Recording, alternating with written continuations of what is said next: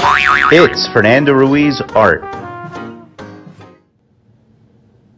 everybody, and we're looking at Flash, G.I. Joe's laser rifle trooper, Flash. And if you caught my last video, we started coloring Flash. We did some of the special effects on him. For example, the burst, the blast effect background. I started doing that in the last video, and I have since finished it pretty much almost all the way around. I have a little bit of ground on the floor there at Flash's feet, which I'll take care of maybe in this video. And I also did the laser gun, and I'm going to go back into that and do a little bit more to it. But I also did this padding on his uniform. So there's still some more left to do on Flash, so I thought I would do that in this video. And one of the first things I want to do, since I said I wanted to do a little bit more on the gun, I'm going to use my Copic marker Y11. This is pale yellow. This is the lightest yellow I have. And I'm going to do that and use this to kind of heat up the top side of the gun, and this will give the impression that the gun is reflecting some of that yellow glow behind it. So if you notice, the underside of the gun has I touched it up with a little bit of my lightest blue, my B00 frost blue, and I went in there and I gave this some cool reflected light. So the top side, which is catching some more direct light, that is getting warm direct light. So cool light at the bottom and warm light towards the top, and that just makes the gun seem a little bit more three-dimensional and more interesting to look at, and the yellow in there will pop more. Okay, so we also have Flash's backpack, which is really, I'm not going to get too fancy with it, just making it a few different shades of gray, and I don't want it to pop out, so I'm going to make it kind of a dark gray. And then some of the other stuff on it will be a lighter gray. I also want to go to this coiling that he has, this tube, which goes all the way around. And I'm going to hit up the underside with the dark gray. And maybe as it recedes behind him, it's going to get dark. And that's my cool gray number 5. My cool gray number 7 is even darker, so I might use that here and here, just as a little bit of an accent, and maybe just thin it out here, going around. And then my lighter, my cool gray number 3, which is even lighter, I'm going to do that on this side. And I may leave a little bit of white, may see a little bit of white there. Which gives it a little bit of a shine. And the underside, actually the underside there, I'll go in with my blue again and let that cool down. Maybe over here, it'll be the cool light again. And there we go. And actually I could even go in with the yellow again a little bit and heat that up and heat things up on that side. Very subtle things, but they can make a difference. Now we have Flash. Actually, one thing I want to get out of the way. We could see Flash's eyebrows, and Flash has always had kind of reddish brown hair, so I want to stay consistent with that. Now, much of Flash's uniform, like a lot of those early Joes, is green, shades of green. So I've got a few different greens, and as always with Copics, and I know I've said this before, the more colors you have, although you could do a lot with just a few colors, but really the more colors you have, the more you could really do.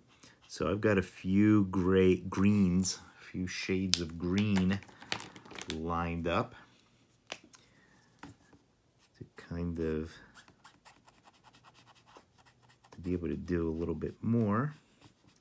Now the green that I first started, this is what they call, it's YG99, which is a marine green, appropriately enough, although Flash, I believe, was in the Army. But I'm going to use this to go in and hit up all of the folds that I have. Anything that where the green I imagine to be a little bit darker, I'm going to touch that up with my dark green here, my marine green there. Move down to the leg. I'm going to keep that kind of dark, and certainly in this area be dark, and down this leg as well, dark. Mentioned before how in the last video I made mention how Flash was the my very first G.I. Joe, and having grown up in the 1970s, I kind of missed the boat on the larger G.I. Joes, the original Joes who some of you may remember, or if you don't remember firsthand, you may be somewhat aware. The G.I. Joes used to be larger. I don't remember what the size was. I know my brother had a few of them. The thing that I liked about them were the accessories.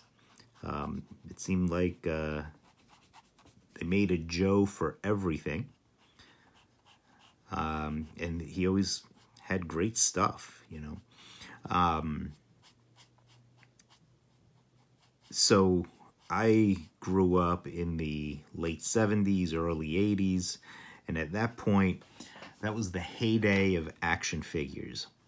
That was really, you know, Star Wars had come out, and Star Wars action figures were probably the most popular toy going out there, and they really changed the playing field for action figures. For, you know, you didn't have those 8-inch or 9-inch Mego scale figures anymore. Everything was now 3 3/4 inches, so that you could also have play sets and vehicles, and G.I. Joe really capitalized on that.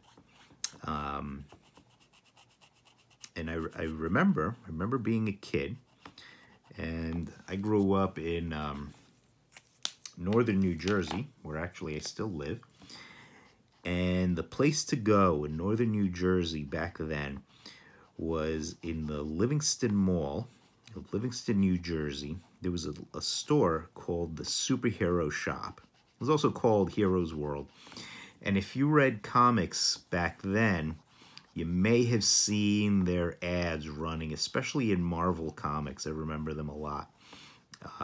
Where they would offer, you know, they would advertise all this cool stuff that you could order from them. A lot of Mego figures, just a lot of really cool stuff. So that their store, their physical store, was in the Livingston Mall, which fortunately enough was not too far from where I lived. So the Livingston Mall wasn't my parents' first choice of mall. The Willowbrook Mall was closer to us. But if I cried enough, I could make them take me to the Livingston Mall. If they needed to go to the mall, I could make a scene to make them say, all right, we'll go to the Livingston Mall. And then we could go to the Superhero Shop. Most of us just called it Heroes World, which is, I think, the name they were better known by. And if I remember right, I think they were also a distributor of comics in the area. So I think some local comic shops used to get their comics from them. And that was really the very first comic shop that I was aware of as a kid, that I would visit frequently. And that was great. I mean, to me, a store devoted to comics, that to me was like Disney World. And you know, I mean, they had it all. Back in those days, you know, they got every comic plus the independent stuff that you didn't see on the newsstand. And you know, back then the newsstand was still viable for comics.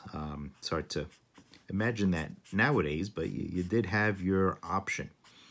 And actually, the newsstand, because comic shops had not taken off quite as much as they would very soon after that. The newsstand was probably where most people got their comics. Comic shops were just a little bit too rare still at that point. So I remember going one of my visits to Heroes World, and they had this display of new action figures of G.I. Joes, these 3 3/4 inch figures. And you know, this was the first wave of G.I. Joe figures, which, if you're a G.I. Joe fan, a G.I. Joe historian, you know those were very simple figures. I'll be the first one to admit that. They were very simple figures. They were all built on just about the same body. They had about 3 heads maybe. You know, the ones that deviated from that standard body would be the ones, you know, people remember really well, like Snake Eyes, of course, who was all black. Same body, but all black. Scarlet, of course, being the only girl on the team, at least at that point. But they were, you know, they were largely the same body, a couple of heads that they swapped around, or would color differently. You know, the one head, they'd make him blonde, or they'd make him brown haired. Flash, I don't know if it was the red padding on Flash, or if it was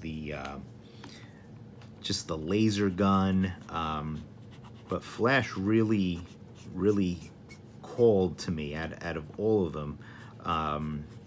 He seemed like the most fun.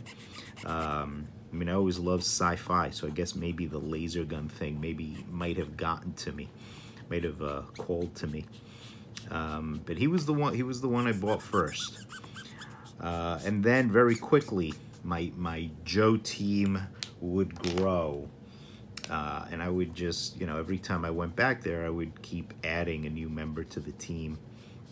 But I was all about the original 13, because they were the ones that were most military-ish to me.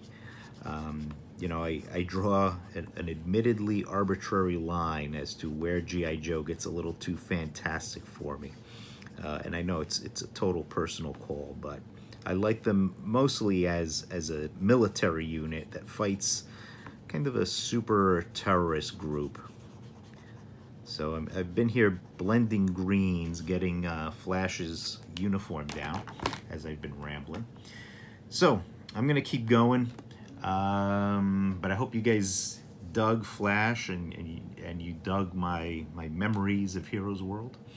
And as always, let me know what you think. Let me know who are your favorite G.I. Joes. Who would you like me to tackle?